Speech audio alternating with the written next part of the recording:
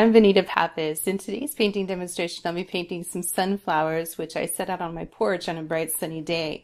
The demonstration will show you how to capture that really warm, rich yellow color in watercolor, and also how to do some negative painting, which is where you paint around an area that you've already painted in a previous step.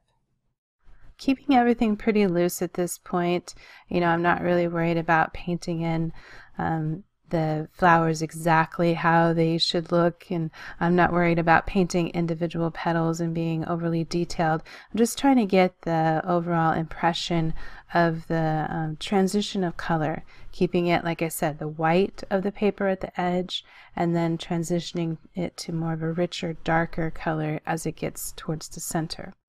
And more negative painting. I'm painting in the areas between the flowers where you see the porch railing.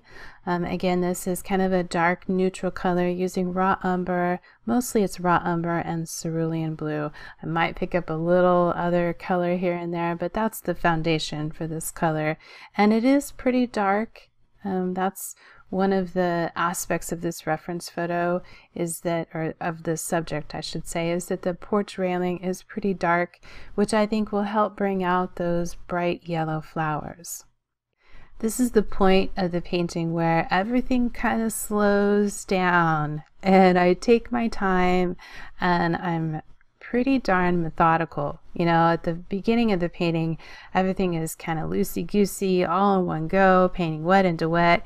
And then as I move towards the end of the painting, it's more about looking at the painting, studying it, and seeing what it needs, and asking myself if I can do something to make it stronger without going overboard. I want to still maintain that loose feel, but I also need to bring it to a point of refinement.